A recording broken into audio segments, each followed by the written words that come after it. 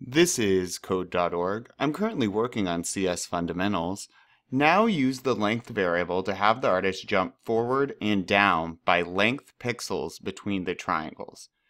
Okay, use the length variable, and what they mean by that is what we've used in the previous levels, length. Set length to 50. So every time you see the word length now, you need to think 50, not length. The computer will just see 50, right?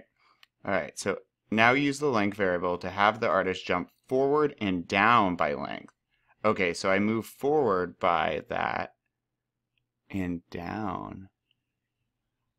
Okay, so I wouldn't want to move because I want to jump now. So I'm going to switch mine for a jump.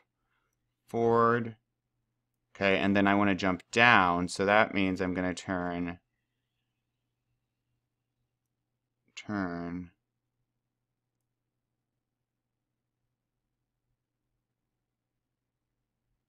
right, because down, and then by 90, right? And then I want to jump, now that I'm facing that direction, by length, so I'm going to jump 50. So I'm going to jump forward by 50, I turn right to jump down by 50, and then I'm going to turn left, so I am looking back in the same direction, 90 degrees.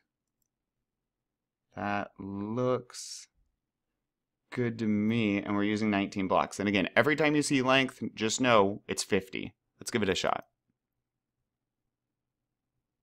Oh, yes. Ta-da! Great. Let's keep going.